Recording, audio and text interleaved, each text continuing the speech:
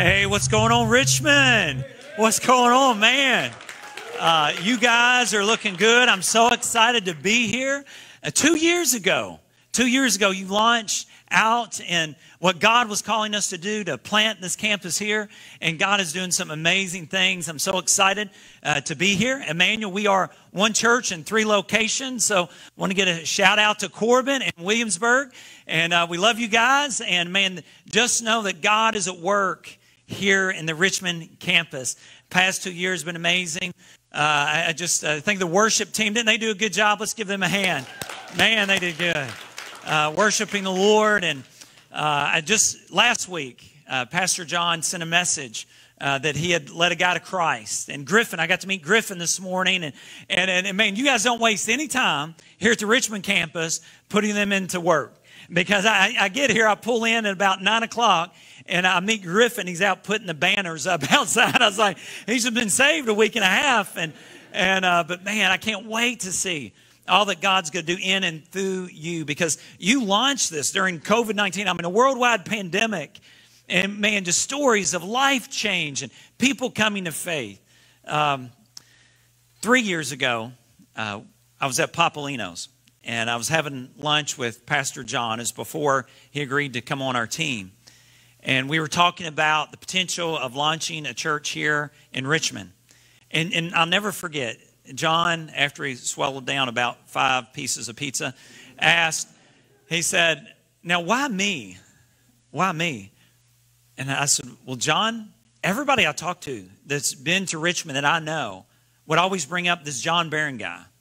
John and Elena Barron. Talked to a pastor in Lexington, Ron Edmondson. Oh, John and Elena, they're amazing. God is using them in such an incredible way. I talked to some of our owners at the Corbin campus, David and Laura Smith, who are now married.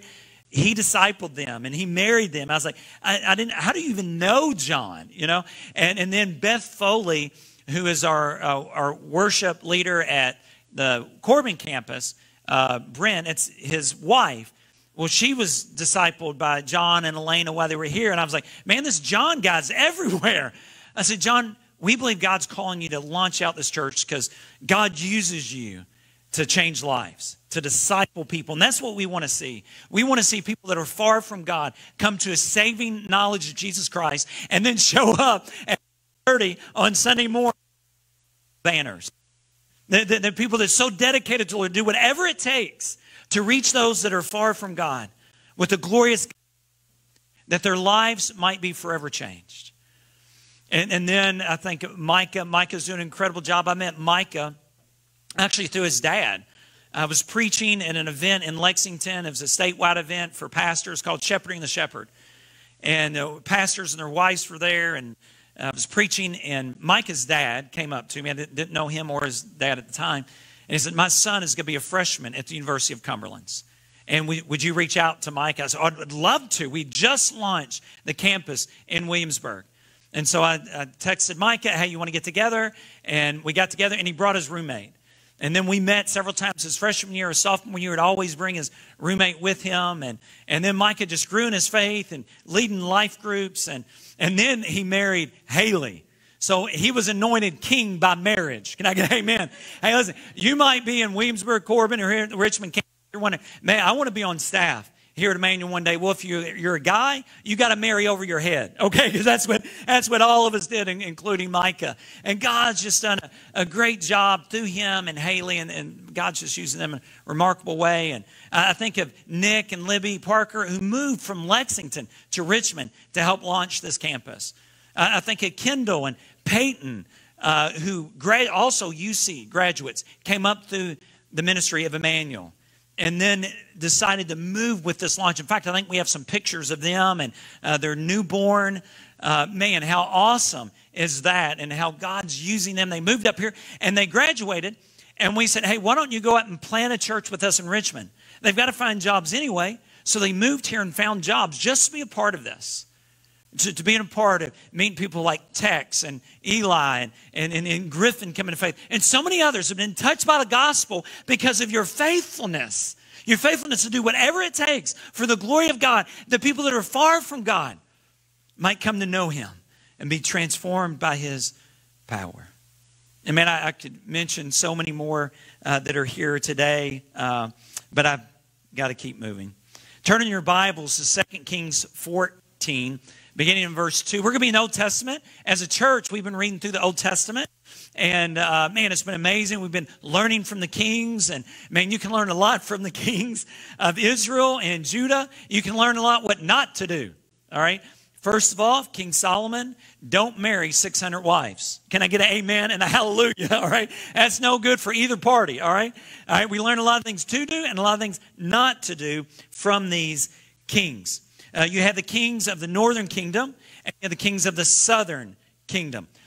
All the kings of the northern kingdom were bad. I mean, they were jacked up, messed up, made so many mistakes, and God would bring judgment. They'd be assassinated, and someone else would be put in place. But on the southern kingdom, which were two tribes of Judah, Benjamin and Judah, man, they'd have some good kings come in from time to time, and they would do some things that we could really learn from. And that's what we're going to look at today. And these kings were under so much pressure. I mean, so much pressure, and they were always at war, and there's always enemies. There's somebody always wanting to take them out, and oftentimes it was a family member wanting to take them out. There has never been peace in the Middle East, and there won't be peace in the Middle East until Jesus comes back. God said in the book of Genesis to Esau, he said, you're going to fight against your brother all the days and generations of this world. And then is Esau and Jacob, but Esau are the Arab people and ethnicity. And what do we see? It keeps going. But hey, forget the Middle East. We don't have peace in Middle America. You know, you can talk about what's going on over there. But man, when you got issues in your own backyard, you got to be careful about pointing those fingers. And when the pressure's on, our character comes out. When the pressure's on, our character comes out. I was at a soccer game last night, and Corbin and Madison Southern. And oh, man, it was heated. It was a competitive game. And a fight broke out between two players. They got in a scuffle. One suplexed the other guy. Bench is cleared. Parents are up. You know, I stand in between the Corbin, Madison Southern. I don't know what I was going to do. You know, it's like, what was I going to pray? Lord God, you know, divide the crowd. I don't know what I was going to, but I acted like I was going to do something. But the pressure's on, right? I mean, you're losing a game or something doesn't go your way. All of a sudden, when the pressure's on, our true character comes out. And we see that time and time again. Jesus said in Luke chapter 6, the good man brings good things out of the good treasure of his heart, and the evil man brings evil things out of the evil treasure of his heart. For out of the overflow of the heart, what? The mouth speaks. Or what's inside eventually comes out. And so what we want to talk about today is we want to talk about growing who we are. We want to be the one. Last week, we talked about knowing the one. Because we're in this relationship series. Man, in order for your relationships to be all that they can be, that future spouse or the spouse that you have now, maybe you're looking for somebody, you're still dating, or maybe you've been married, or your relationships with your kids or your grandkids, they cannot be all that they need to be or you want them to be unless you know God. It all begins with relationship with Him. That's what we talked about last week. We've got to know the one that can help us work out all these differences and difficulties, and there's relational wreckage. When you take one sinful person and you put them together with another sinful person, you get a mess. And we need Jesus in our mess. We need the Messiah to come into our mess and help us navigate these relational carnage that so often and so freely happens. So it begins by knowing the one. That was last week. Today, we need to be the one. Look to the person next to you and say, I'm going to be the one. Go ahead. You can talk in church. You guys know that? You can talk in church. Hey, I'm going to be the one. Say, I'm going to focus on being the one. If you want to attract the right friends, you've got to be the right friend. You want to attract the right mate, the right spouse, you've got to be the right spouse. You want to be the right person at work and you want to be promoted, then you've got to be the right person in your character with how you carry yourself at work and how you work. Your relationships are greatly determined not by the people around you, but what is within you.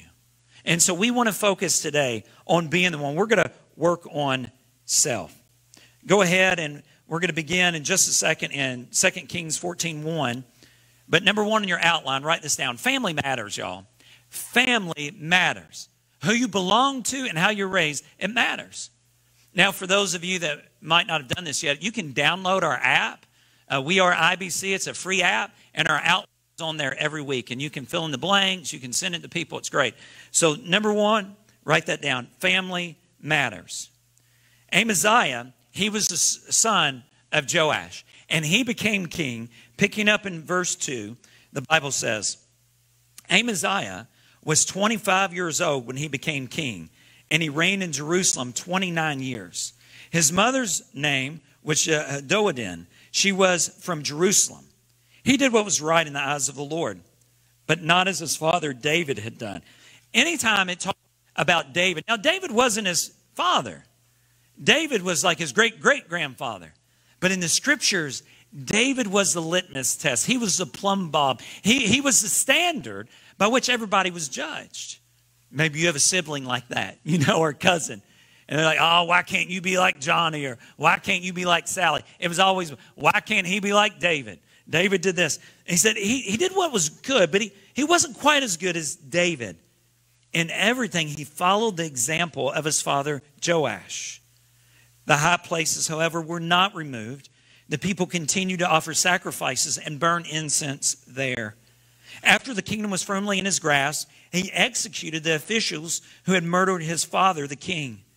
Yet he did not put the children of the assassins to death in accordance with what is written in the book of the law of Moses, where the Lord commanded, parents are not to be put to death for their children, nor children put to death for their parents. Each will die for their own sin.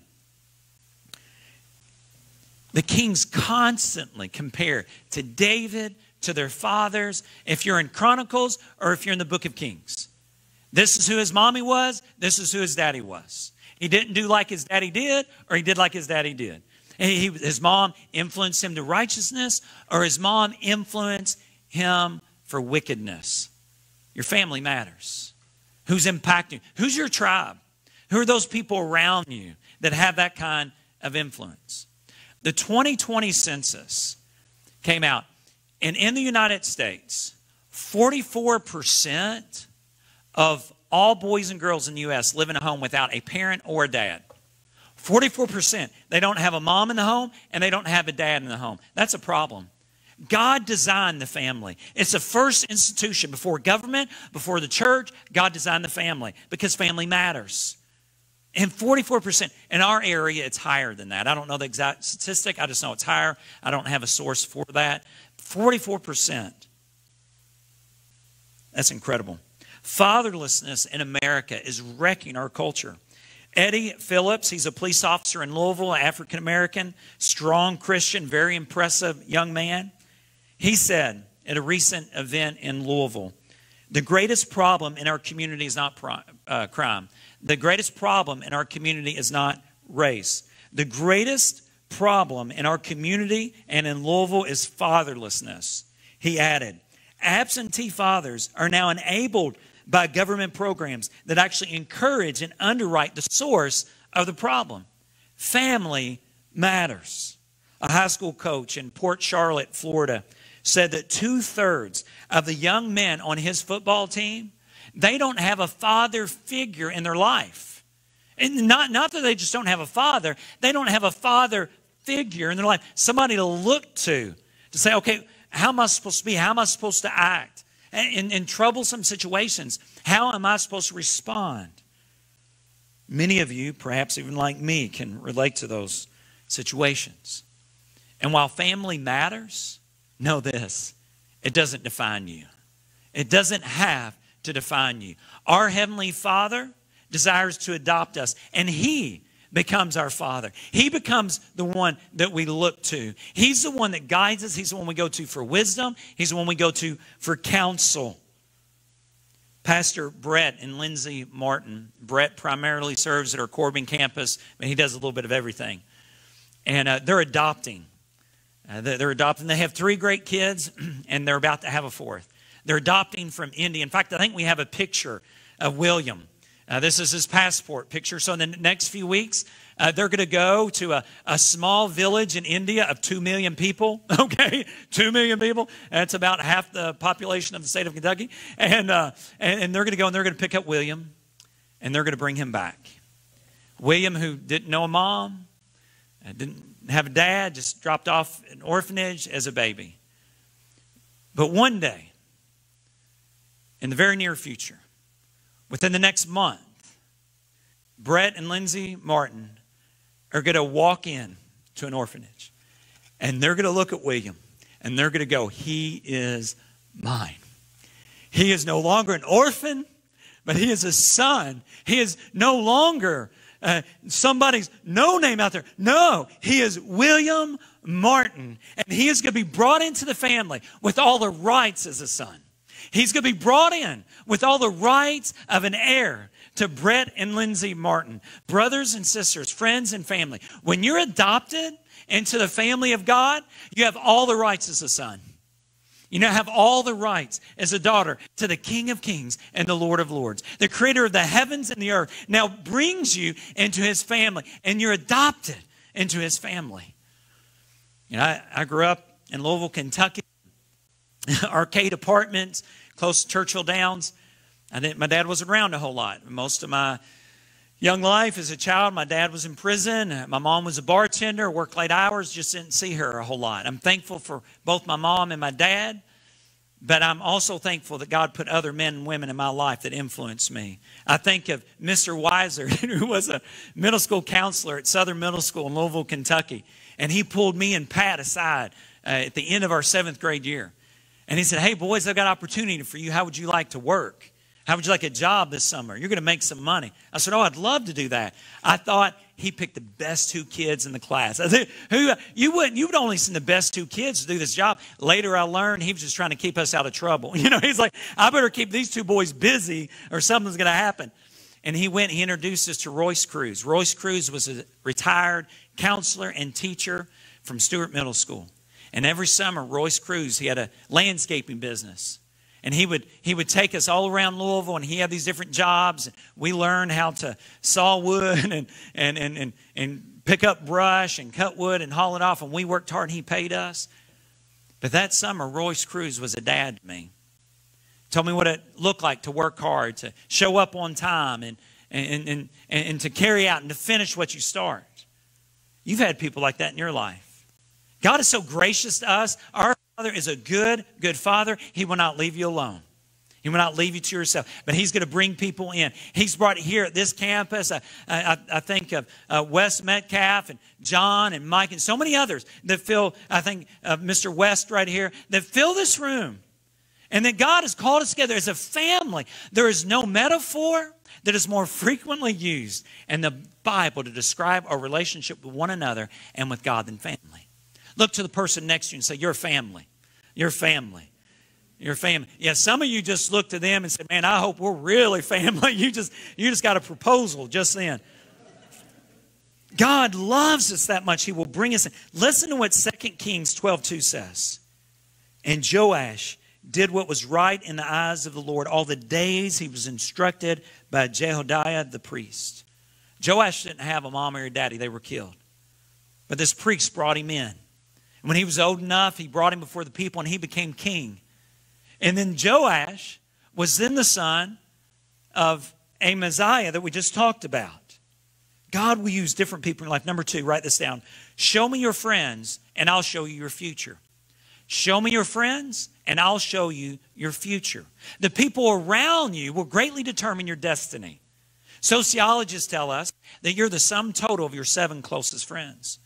You bring to me a list of your 7 closest friends and you tell me a little bit of demographics about them, what they do for a living, what their family life looks for them, how healthy are their relationships, then I can greatly determine how healthy your relationships are, what you do, and how you carry yourself. And we see that in God's Word. It is important to have the right people around you because bad company will corrupt good character. You're doing good, you're flying high, you get hooked up wrong person and they begin to lead you astray. Listen to what the Bible says in 1 Kings 12 beginning in verse 6. Then King Rehoboam consulted the elders who had served his father Solomon during his lifetime. How would you advise me with these people, he asked. The people would come to him and said, hey, listen, Solomon, man, he worked us hard. Solomon worked us so hard, that's how we got this temple built. But we're kind of tired. We want to go to the house for a while. And then he comes to his dad's advisors, kind of the elders of the town. And he says, how should I respond to them? We pick up here in verse 7. They replied, if today you will be a servant to these people and serve them and give them favorable answer, they will always be your servants. But Rehoboam rejected the advice the elders gave him and consulted the young men he had grown up with and were serving him. He asked them, what is your advice?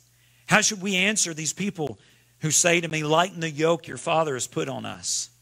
The young men who had grown up with him replied, these people have said to you, your father put a heavy yoke on us, but make our yoke lighter. Now tell them, my little finger is thicker than my father's waist. My father laid on you a heavy yoke, but I will make it even heavier. My father scourged you with whips. I will scourge you with scorpions. They had not read how to win friends and influence people. Okay, I mean, can you imagine? He's standing before this great throng of people, and they are wore out, and they're asking for some relief. And he says, my pinky is, greater than my father's waist. It's thicker, and he scourged you with whips. I'm going to scourge you with scorpions. They go to the house, y'all. They're done. They leaving. The kingdom is divided at this point. Why? Because he listened to the wrong people. Who are you listening to? Who are the folks that have influence in your life? I'm not talking social influencer. I hope it ain't a YouTuber that's telling you what's right and wrong and how to live your life. Great things on YouTube, though. I fixed my refrigerator. I did. I fixed it. My wife was doubting me, but I fixed it. YouTube video. But your theology, your belief, your ethos about life, where you're going and how you conduct yourself, who is it that's having influence in your life? In order to be the one, you've got to have the right people around you, the right friends, the right tribe. Show me your friends, and I'll show you my future. Farmington Heart Study did an interesting study, incredibly thorough, where they were investigating this concept. And they found that 61% of people who had a friend that smoked, they actually smoked too. So if your friends smoke, you're going to be 61% likely to smoke also. And if you're friends of a friend that smokes, you're 29% likely to smoke. And I found this interesting. There was all kinds of information on there. But they studied happiness. And the researchers found that happy friends make you happier. That you're more likely to be happy if your friends are happy. In other words, if you have a bunch of Eeyores in your life, Eeyore, the donkey on Winnie the Pooh, always me, things are all, my life is horrible, my classes sting, all that. If you have a bunch of Eeyores around you, you're going to be an Eeyore. You're going to be down, you're going to be discouraged. But what the Bible teaches here is who is around you and influence you matters. And they will influence you just like you're influencing them. And you want people around you that love Jesus.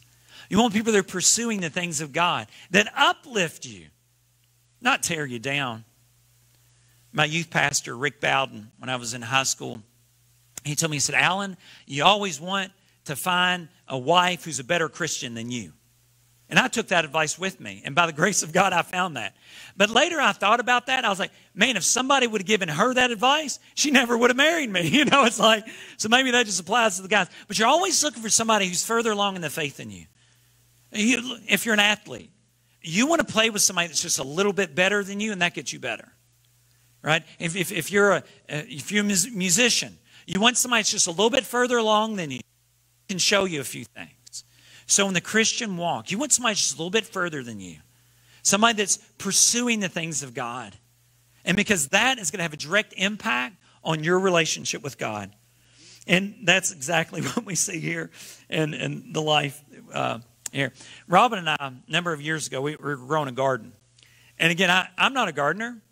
When we needed vegetables, we went to the pick pack. We went to Winn-Dixie growing up in Louisville. But we decided we were going to grow a garden. They were like renting space. So we started growing a garden and didn't know anything that I was doing. It was not a very good experience. But one thing we did, we wanted some peppers. Because I like to make salsa and that kind of stuff. So we make some peppers. And I put all these pepper plants out. And for some reason, I decided to put one hot pepper plant out. Just for fun. I almost tease people. I was like, oh, man, I'm going to give this away to my next door neighbor. And I dare you to eat this. Almost kind of a funny thing to do. And but I planted it along with the other pepper plants. And what this guy didn't know is pepper plants cross-pollinate like crazy. And every one of our pepper plants, all the peppers were hot. Even the bell pepper, it did not have a bell shape. It had a jalapeno shape. Even our bell, everything was hot, and it ruined everything. People are just like that. We cross-pollinate. And whoever's next to you, they're going to influence you. And you're going to be shaped by them. You're going to be shaped by their actions, what they believe, what they're for, and what they're against. So we need to make wise decisions. Show me your friends, and I'll show you your future. That's why here at Emmanuel, life groups are so important. We want to help connect you to some 2 a.m. friends. We want to help connect you to a tribe that will love Jesus and help you love and pursue Jesus. In fact, we're going to have life group launch here in just the next few weeks. And all of your campus pastors at each location, they'll be giving you some information even today. Just this past week, my wife Robin and I, we're in a life group on Wednesday nights in Corbin. And man, I love our life group. And we get together and we just support one another. And so when things go down at 2 a.m., who are you going to call?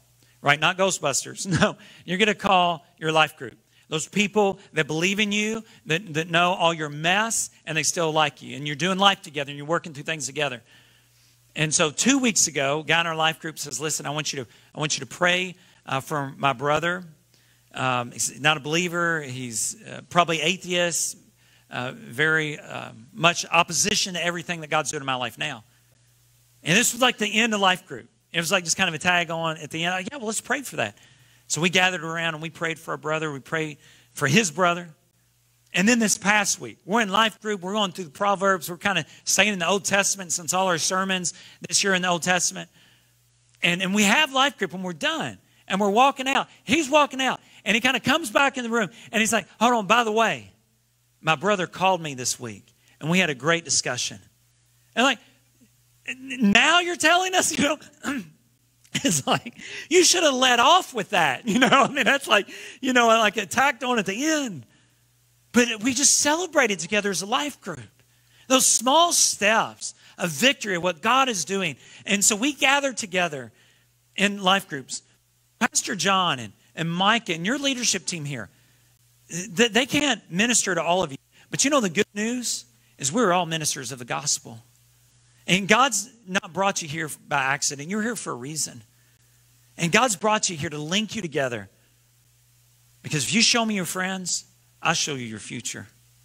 Number 3, and finally, we need to tear down some high places. We learned that from the kings. We learned so much from them. Beginning in 2 Kings chapter 18, verse 2, the Bible says, Hezekiah was 25 years old when he became king, and he reigned in Jerusalem 29 years. His mother's name was Abijah, daughter of Zechariah. He did what was right in the eyes of the Lord, just as his father David had done. And again, David wasn't his father, but he was a descendant of David. David is the standard. He removed the high places. He smashed the sacred stones. He cut down the Asherah poles. He broke it into pieces. The bronze snake Moses had made, for up to that time, the Israelites had been burning incense to it. He took down the high places. What are high places? The high places in their day were places that they would go and worship false gods.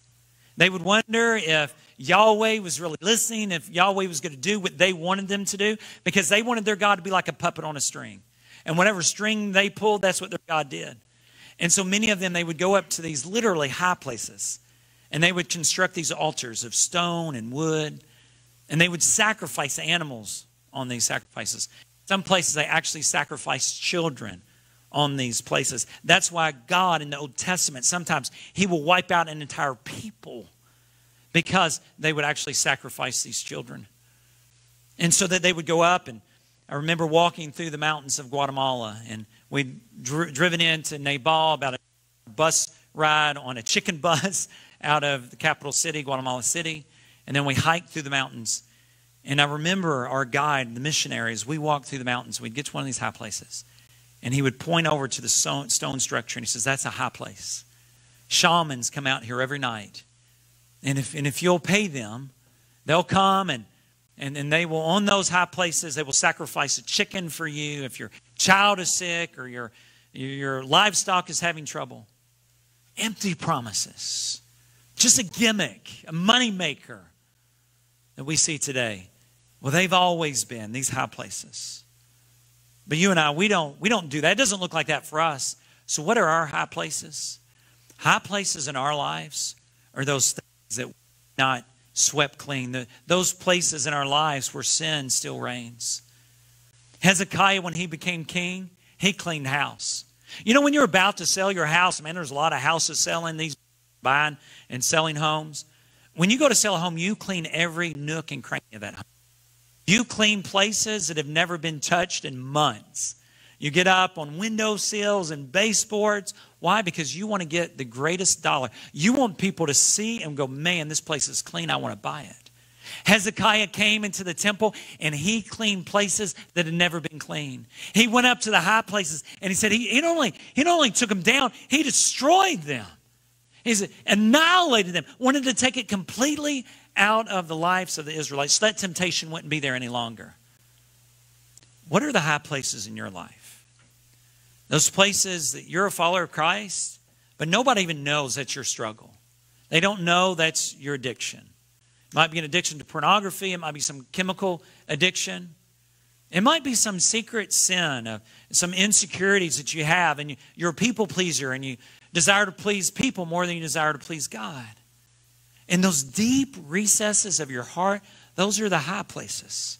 Those high places that must come down for you to be the person that you want to be, to be the person that God wants you to be, so you attract the friends that you need, to attract the relationships that you need. You've got to take down those high places because they're impacting you. It is hidden sin, and the only person that knows about it is God, but it impacts your attitude. It impacts your perspective of other people, how you treat them, and whether you treat a sister in Christ as just that, or you treat them as an opportunity. Whether you think of somebody at work as somebody just to crawl over so you get the next promotion, or you think of them as someone who is dearly loved by the Father. Those high places in our heart, just like Hezekiah, we've got to tear them down. Whatever that secret sin is in our life. But you know, one thing that I'm really grateful for is I read these stories, these jacked up kings. You know, I look at them, I was like, man, I'm not that bad. I'm not, you know, I look at these kings and their lives and their families. What I'm reminded is that God doesn't use perfect people. God uses us, even our mess, because God still used these kings. He still used them and their families for His glory and honor. And even Jesus came down through this lineage of all these kings that had worshipped foreign gods, and were polygamists, and just not godly. But God would still use them in moments in their life when they were devoted to Him. God wants to use you. It doesn't matter what your past did. God cares more about your future than He does your past. You're looking for a good place to say amen. That was it, right? You know, God cares more about your future than He does your past. And I don't know about you, but I'm grateful for that. Because there are things in my past, I'm glad that's where they're at in my past. One of our values here at Emmanuel is that God's grace is greater than my past. Grace is greater than your past. That His grace is sufficient for us, for His power is made perfect in our weakness. And if I've come to tell you one thing today from the Lord, it's this. God wants to use you. God wants to use you to change this world. Maybe you're a freshman here at EKU. You're a freshman at Cumberland or Union or Somerset, University of Kentucky, wherever you're watching from today. Jakarta, Malaysia, wherever you might be tuning in with us today. God wants to use you. And God moves us, and He is shaping us, and He wants to do it to bring glory to His name. That God uses the humble, those that are willing to say, listen, I've got issues, but God still wants to use you. And He wants to use you today, not next week, not when you get everything straightened up. Because guess what? We won't get everything straightened up until Jesus is back. There won't be complete peace in the Middle East, Middle America, or in the middle of my life until Jesus is back. But we need to know that today, God can bring a peace that is real and is true. And if we will submit and surrender to Him in all these things, He will use you to do something incredible. He will use you to bring other people to His name. He will use you to disciple others. And if you're here today and you've never trusted in Christ, just like Wes said here in our campus earlier during our worship time, that you can come to faith today, to trust Him today. And God takes our unrighteousness and He replaces it with the righteousness of Christ. That if you confess your sins, He is faithful and just, and He will forgive you of your sins and cleanse you from all unrighteousness. But the ball's in your court. The ball's in your court. He's done everything that's needed for life and godliness, the Bible says. So the ball's in your court. Are you going to trust Him totally today? What does that look like? The Bible says if we confess with our mouth and believe in our heart that Jesus is God and God raised Him from the dead, you shall be saved. Everyone who calls upon the name of the Lord shall be saved. That's where it begins. You need to know the one. In order to be the one, you need the God that created you, to have a real personal, intimate relationship with Him. In just a second, I'm going to pray, and the worship team's going to come up at all of our locations, and we're going to invite you today to come forward and give your life to Christ. You know, some of you just need to come forward at the front of the stage and say, God, I need you. God, forgive me my sin. God, use me. Maybe today you're burdened over a coworker. You're burdened over a relationship. There's just something special about getting up from your seat and coming forward, saying, I don't care what people around me think. I only care what God thinks. And I'm going to respond by faith to God today. Jesus said, if you deny me before men, I'll deny you before the Father. But if before men you will proclaim me, then before the Father I will do the same. I'm going to ask you to stand to your feet as I pray. Heavenly Father, God, we thank you for today. God, we thank you for your mercy that is sufficient and your grace, God, that consumes our lives when we call out to you. That your grace is sufficient, for your power is made perfect in our weakness. And so, Jesus, I pray right now that you would move. I pray that those that don't know you, God, would come to know you today, and that they would come forward and respond to you. It's in Jesus' precious and holy name we pray. Amen.